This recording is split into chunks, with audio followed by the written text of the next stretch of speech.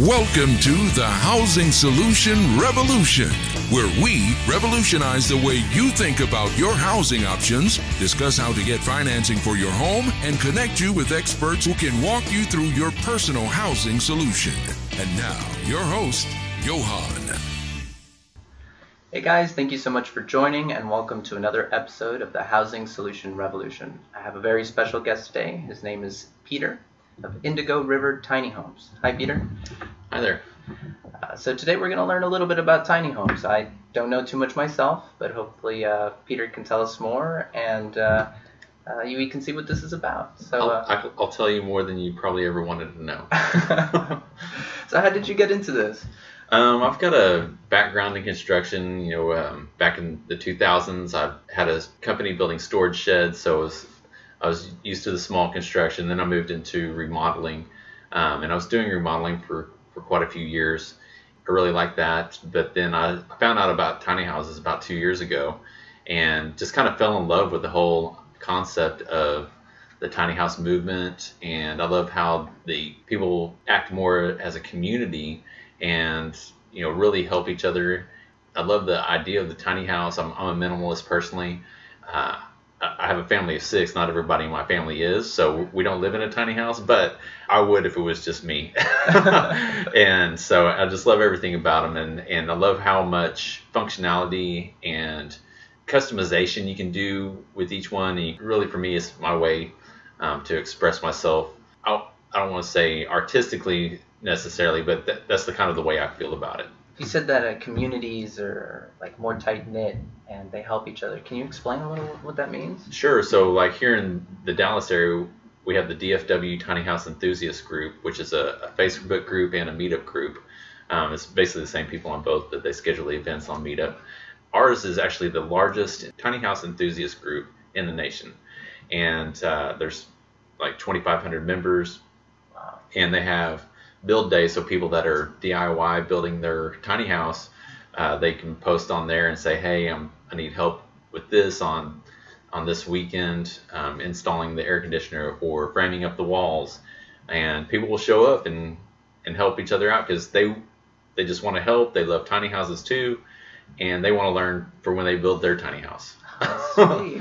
Well, why are so many people flocking to this movement? I mean, what's the purpose behind the tiny home movement? There's a lot of different reasons. Probably one of the biggest drivers, though, is the affordability of it. A lot of people are trying to, reduce their debt and just get out from under a home, a 30-year home mortgage. Or we have a lot of people who are retirees that want to do it. They just want to downsize, have something more mobile. Maybe their kids live far away. Several of my customers have kids that are in different states, so they can move their house with them, wherever they go to visit their kids. And they're a lot nicer than, an RV, because a lot of people are doing that with RVs, but right.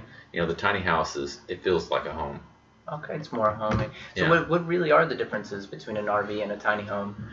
So an RV is by design made for temporary living. So inherently they use lower quality materials, and they're not designed to last as long as a tiny house. So a tiny house uses more conventional construction methods, just adapted to an RV type trailer. They do have to be heavier duty than a standard RV trailer as well, because they weigh quite a bit more than an RV. About how much would be the difference? So a 24-foot tiny house is going to weigh around 11 or 12,000 pounds, whereas a 24-foot RV is probably going to be more around 6,000 or 7,000. Oh, a significant difference. Wow. Yeah, so almost half the weight. So like when we build a tiny house, we want to build it to last at least 30 years. We want to come back and see that house still in good, livable condition. I don't know if you've ever seen an RV after 30 years. Yes. Have you? Yeah. They're usually not in very good They shape. look a little exhausted. Yeah. They're usually pretty worn out by that time. And so we wanted to make our houses something that people can live and grow into and keep with them wherever they go. I call it a home of your own wherever you roam. Okay. And one of the other draws to the tiny house movement is the mobility of it. A lot of people want to be tied down to one location. Some of our customers have job where they have to move every year or two. They don't want to have to establish a new residence every time they pick up a move. They can just hook up their house to a truck and take it to wherever they're going. So that's another draw to it, is the mobility of it. People that want to live a more nomadic lifestyle too. What about for people who maybe don't have the necessity to travel so much? Do they put it in one spot? How would that work compared to an RV or a regular home? Yeah, so most people don't move their tiny houses that often, every year to 2 to 3 years. And so it is common to just put them in one spot and keep it there. Compared to an RV, there's people living in RVs full time right now. Mm-hmm. Even though they're not really designed for that, the RV lifestyle, a lot of people like, and because again, it's an affordability thing and a mobility thing that people are attracted to. So price-wise, what would be the difference between a similarly sized RV versus a tiny home? The price range is pretty vast on RVs, because I've seen them. I've seen RVs that were $350,000. Luxury RVs, the tailgaters maybe. Well, yeah, like the ones that are like a bus, where the sides expand out, things like that. It's a half a transformer there. Yeah. So they can get really expensive, and not necessarily based on size, but the features. Your average RV is going to be per square foot cheaper than a tiny house, because they are using cheaper materials mostly. But you're saying that they last a bit longer. The tiny homes would probably last longer than the RVs. Oh, definitely. Okay. Yeah, definitely. Our price range, our houses start at around $50,000, and they can go up to over $100,000. Wow. So there's pretty vast price range, and it depends on size and the features that you get with it. So we had our most expensive houses, fully decked out for off-grid living, with a top-of-the-line solar power system, composting toilet, rain catchment system, onboard water tanks. It was really decked out, and that one was about $125,000. So most of these people, you said they're maybe trying to reduce their debt, trying to live a more affordable lifestyle. How can someone afford about $125,000? Do they have a loan, or do most people pay in cash? Well, that particular customer paid in cash. And it was a vacation place for him. So really, financing is one of the biggest challenges for our business. For tiny houses, there's really not good options out there. We have a couple of banks that we work with, but one requires a 25% down payment, and the other requires a 20% down payment, and with payback terms of only 10 years. So that makes the payment still pretty high. As an RV, they have terms with, 15, 20, I think even longer than that sometimes. So, they can get the payment down lower, and lower down payment with as low as like 5 or 10% down. We just don't have that option available to us at this time. All right, so can you really tell me how FHA or HUD would be able to approve the homes to be able to get loans from the bank, or have a better situation to convince the banks to invest in the tiny home? Well, that's kind of the issues with the tiny home movement, or one of the challenges, is because these homes don't actually qualify for HUD or FHA requirements. So what is considered tiny home is a house that's 399 square feet or less, typically, because HUD has designated the minimum habitable space for humans is 400 square feet or more.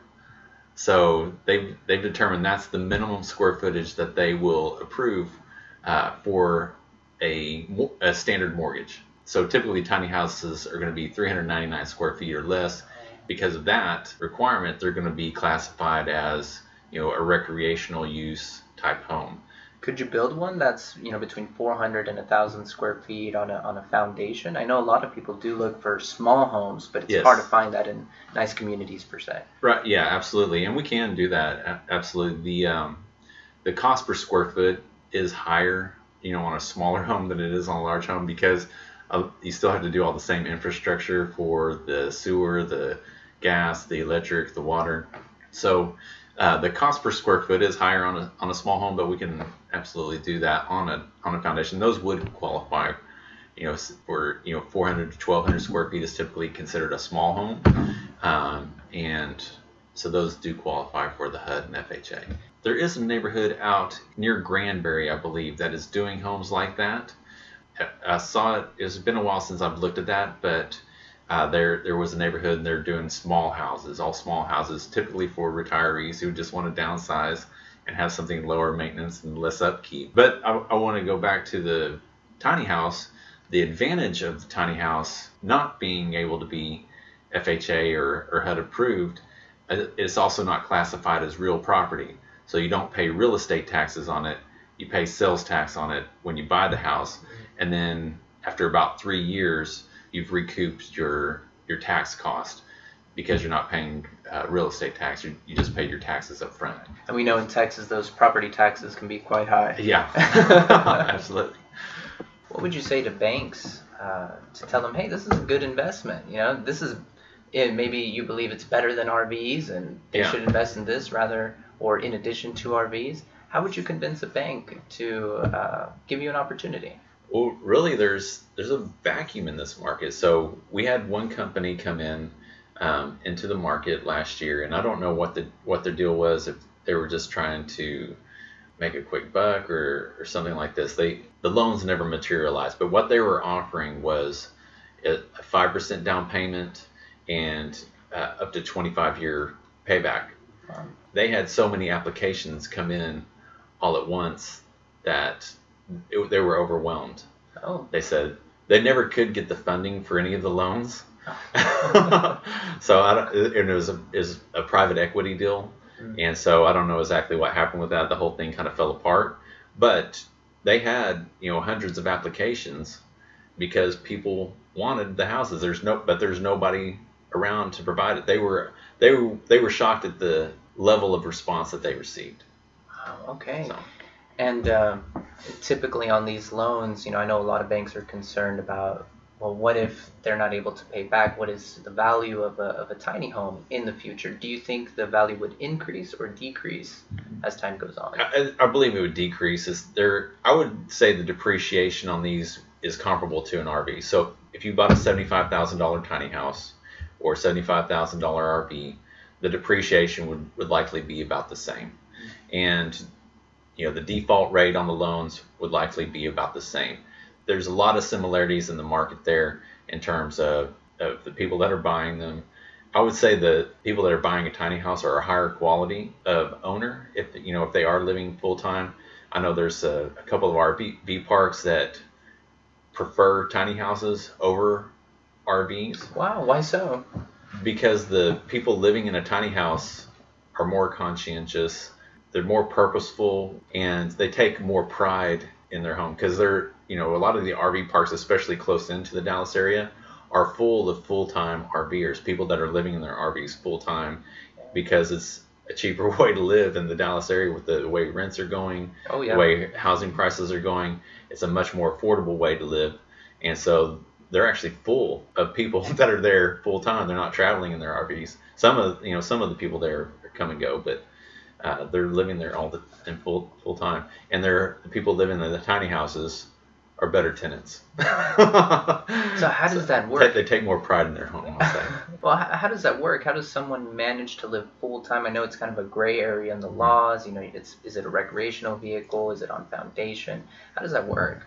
So basically, the short answer is you can park and live in a tiny house anywhere it's legal to park and live in an RV. Okay. So that's going to be an RV park, a tiny house community, or your own piece of property. There are tiny house communities. Yes. So a bunch of tiny homes permanently settled or still on wheels, still moving around? Still on wheels, still mobile. Okay. So it's basically like an RV park, but they don't let RVs in. They've chosen the tenants they prefer. Right, Okay. right. And it's, typically it's other people who are tiny house enthusiasts, live in a tiny house. There's a couple of them out west of Fort Worth. There's one being built right now in Lake Dallas. It should be ready August 1st. That's the first one in the Dallas-Fort Worth area that's within the city limits. Mm-hmm. Is the one in Lake Dallas, and there's 13 spaces. The two houses we have under construction right now will be parked there. And then I heard there was one up in Little Elm. I haven't heard much about that one, but I heard there are plans to build one up in Little Elm. And then there's also people that have their own property outside the city limits because there's not as much regulation on it. So if you have your own piece of property outside the city limits, you can park and live in your RV there or your tiny house there. And there's people that have land and maybe a house there already and allow people that live in tiny houses to come park behind their house and pay them rent. And So what would you say to city officials or the city itself? Like, hey, this is a good movement. We wanted to promote it. You told me some differences between RV parks and the tiny home community. What would you say to them? Like, I know it's not the property value, but there's a lot of benefits to having this. How would you convince them to let tiny homes stay? a lot of cities are actually considering it. Like the city of Dallas is considering it. I believe the city of Plano is actually considering it, which I found surprising. Allowing tiny houses on wheels to be parked as an accessory dwelling unit. So an accessory dwelling unit by city code is basically a guest house. And so you have to, typically it's got to be on foundation. So the city of Dallas does allow a tiny house on foundation. on foundation. Okay. So does it have to be adjacent or attached to a home, or on its own on foundation it's okay? In the city of Dallas, and this, I think this is the only, might be the only city around that I know of that actually allow you to have a tiny house on foundation as the primary residence. And you can also have an accessory dwelling unit as a tiny house, as your guest house. So what's the difference between building on wheels and building on foundation? So building on foundation, typically, it's going to be a site-built home. You can get some modular units that can be brought in and assembled rather quickly. But on foundation, the expense is a little bit higher, but it is maybe 10% more than building on wheels. And then it's there permanently, so they can tax it. Oh, I see. So it still meets the regular codes and yeah, you still have to get building permits. Yeah, have to get all the building permits and inspections that you'd have to get to build a regular size home. You'd have to get for your tiny house, and so that's kind of the regulation right now. Not all cities allow ADUs, but if your city and your homeowners association allow them, it's a good way to go. A lot of people are interested in that. For their aging parents, they're interested in having something built to house their parents in. Now, I know a lot of our listeners, they want to do these moves, right? Mm-hmm. But they typically don't have a lot of money. They want to do it themselves. They listen to podcasts. They've seen videos, but they don't really know how to proceed. What advice would you give to someone that's like, I'm ready to build my home. I don't know where to start. How do you go about the process? That's a great question. I would start probably with the DFW Tiny House Enthusiast Group. There's a lot of good information on that in their group. They have a files page with a lot of the frequently asked questions and like, what do you do about this? What do you do about that? Where can I park my tiny house? There's a lot of people that want to DIY their tiny house, which it's good. But here's something I would say to somebody who wants to DIY their tiny house. If you don't have a lot of construction experience, you might be better off just buying a completed one and financing it. Because if you can get the financing, because I know people have been working on their DIY house literally for years. So that's really the struggle. A lot of people want to get into a home, but they just cannot afford it. So really, would you say it's up to the banks to help the community find more affordable housing, or is there a way these people can build up to a situation, or maybe work on side with a tiny home builder such as yourself to build their own? Maybe a little bit of both. Definitely the banks, like I said a little bit ago about there being a vacuum in this market for good financing for our customers. If we had an option with a 10% down payment and a 15-year payback, it would likely double our business. Wow. So there's two major obstacles to people who want to live in a tiny home but can't. The number one is the affordability of it, because like you said, a lot of them can't afford a regular size house. They also can't afford even a 25% down payment on the tiny house. Right. We also do tiny house shells where we can just finish the exterior of the house for them and they finish out the interior. So that's a much more affordable option for a lot of people. And then where to park it, that's really up to the cities, and we've gone to talk to a couple of cities, Lake Dallas being the first one to have a tiny house village within the city limits, it's not a very big place, Lake Dallas, but it's taken them over 2 years to go through the planning and approval process. And even once they started construction on the place, a new city planner came in and halted the project. And they didn't have to start all over, but they had to jump through a few more hoops to keep the project rolling. So it's, there's a lot of bureaucratic challenges to it, I'll say, both with the banking system and with the cities. So. Wow. So really, it's minimalist. It's people who want to save money. This is the kind of group that we're targeting. But a lot of the times I hear it's mainly the older generation trying to retire. Mm-hmm. I do know that some young people would like to get going on the tiny home movement, but their concern is also, where do I get my mail? If I'm traveling around. Right. What about my ID and permanent residence and how does that work? My address.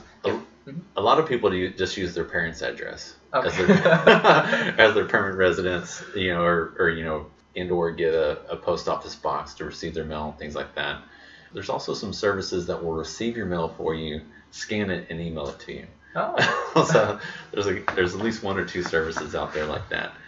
But yeah, this for the younger generation, probably the money is the biggest challenge to it. For the people that are wanting to retire and looking at doing a tiny house, a lot of those people have some money saved up and can afford the down payment. It's the younger generation that they're still paying off their student loans. Maybe they haven't been in the workforce that long, haven't had a chance to save up a nest egg to purchase a home or even a tiny house. Make the down payment on a tiny house is still challenging. For $75,000, let's say an $80,000 tiny house, you still need a $20,000 down payment, which is out of reach for, I'd say, a large portion of the population that wants to live tiny. Now, for $75,000, what do you get? A fully move-in ready tiny house. That's the starting price for our 32 feet long, 8.5 feet wide, 13.5 foot tiny house with 2 sleeping lofts. That includes appliances, bathroom, cabinets, exterior finish, a totally livable house. Now, I've got to say for our listeners, when I walked into this, I expected it to be a bit more crammed, and the ceilings are tall. It's a lot more spacious than I expected. They're really, really well made, and I was pleasantly surprised. Can someone really do everything they do in a home in a tiny home? Yeah, I like to say it's everything you need and not a thing you don't. So that's kind of the way I look at it. So you kind of pare everything down to only the things that you really need and are really important to you. You get rid of all the excess, all the junk, that's not really important to you at the end of the day. Yeah. Not necessary and really not important to you, because not only is it not necessary, but you might just be keeping stuff around. It might have some sentimental value, but at the end of the day, not really that important to you. I found a box of mementos a couple months ago, and I opened it up and I started going through it. I didn't remember what most of the stuff in there was from, and I was like, or who I was with whenever I got it, and I'm like, why am I keeping this stuff? I don't even know why I've got this box still. So it's really more purposeful with what you keep, Yes. what you use. Yeah, there's a great book on that, and it's called The Things We Keep. I think it was written by somebody living in a tiny house, and is about going through your stuff and identifying what is really important to you, and those are the things you keep. Have you heard of the minimalists? Yes. Yeah, they're two guys really inspiring a lot of people to live that way. Yeah. Now, we have heard from a few of our viewers that, or listeners rather, that they feel it's a little empty. They look at that and they're like, hey, it's empty. There's a missing space. What do you say to those people? Does getting things or acquiring things really make you feel more fulfilled? Or do you say living more purposefully is kind of the path to declutter the mind, if you will? Yes, I'm more on the minimalist side. That and I think more people are coming to that realization, especially the newer generation. The Gen Xers are realizing all the stuff that their parents worked so hard for, at the end under a mountain of debt and weren't really happy. How many fights have you seen about money? In growing up, how many fights have you seen your parents have over money? And so, while you see all these toys and clutter in the middle of the room, Yeah. which is costing hundreds of dollars. Yeah.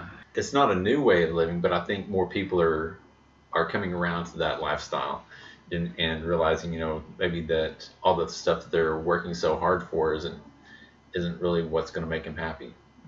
Going back to the parking situation, do you help people find their land as well? Do you help people kind of find where to place their tiny home, or do you only do the building process? We have a list, and it's actually from the DFW Tiny House Enthusiast Group, a list of places that you can park your tiny house. We don't actively seek or help them find land.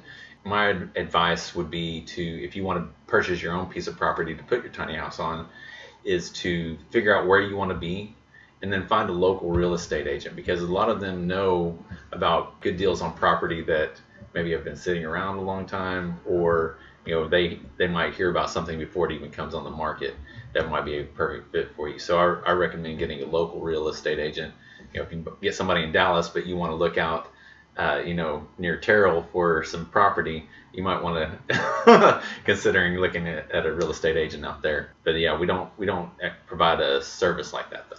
Okay. Now, you got them parked, ready to go. Do you plug them to the grid? Do they have their own electricity? How does that work out? Yeah, all of our tiny houses have standard RV hookups. So you can hook it up the same way you do an RV with a 50 amp power supply, which is a big fat power cable, a potable water hose, and a septic connection or a sewer connection. So they have a sewer drain that you connect just like an RV would to either a septic or a sewer line. But we do have off-grid options as well.